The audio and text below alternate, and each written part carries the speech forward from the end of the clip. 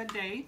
And I'm going to show you how the waterfall works. Now I know a lot of you have already done this, and so you're already pros at it. But for those of you who haven't, it just takes a few pieces of ours are already die cut, and you need this piece of paper. It's got score lines already on it.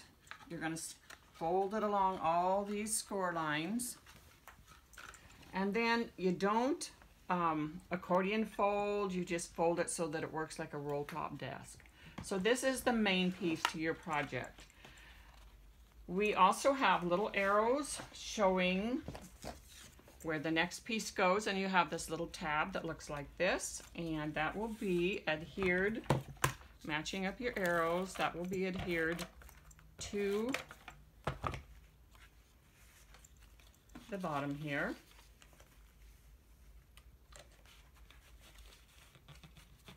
And for this kit, it all comes, we'll show you the kit here in a second, but we have two kits that actually have this it comes all die cut for you with instructions on how to put it together. So you don't have to do all the scoring and stuff like that. It's actually in the kit, and we'll show you that as well. Right, and if you actually get the kit and you put this together once, you'll find out that it is something that you could do on your own once you get all the instructions on how to do it. So this is a little mechanism this is really important. You can't glue this down completely. All you're going to do is add some adhesive to both ends, and then you glue it on about 5 inches down from the top. And I put I die cut a little square and a little hole on here, so later when you go to hook everything together, you have, and you can see where I drew the circle and I drew the square so that you know where the rest of your project goes. So now that you have this, okay, this is where all your little pages are going to go, and you see the hole and the square. That's going to be, we're going to call that the bottom for now. Then you're going to add adhesive between all the score lines so that when you add pages, you have something to glue them to. And now here are all your pages. They're actually the same paper, but we turn some one way and some the other way.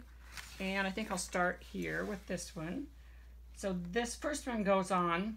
Actually, I'm going to show you a little bit about adding some color. This is called Deep Sea, and this is using our Powder Puff chalk inks.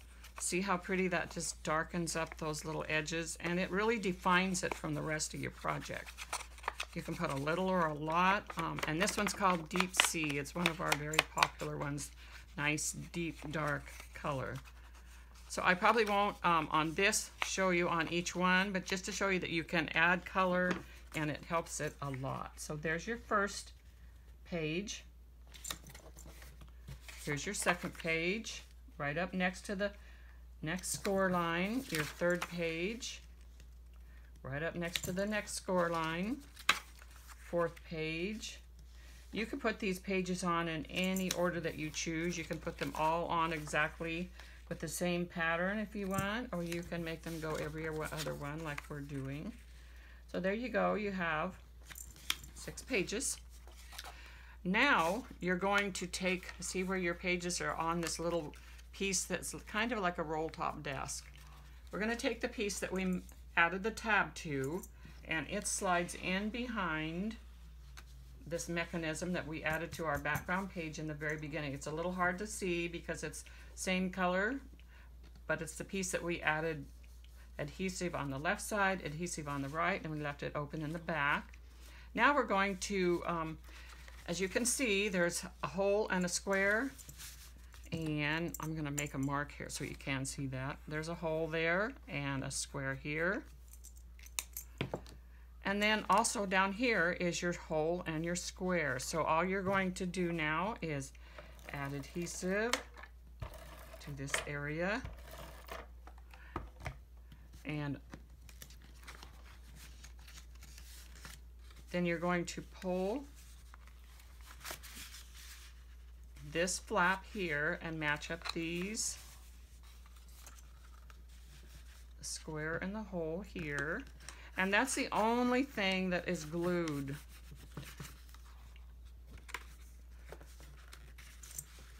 So see, once you get that glued down, and this is going to end up on the outside of your page protector. The little mechanism in the back, the little strip of paper in the back, will go onto your background, your actual background paper.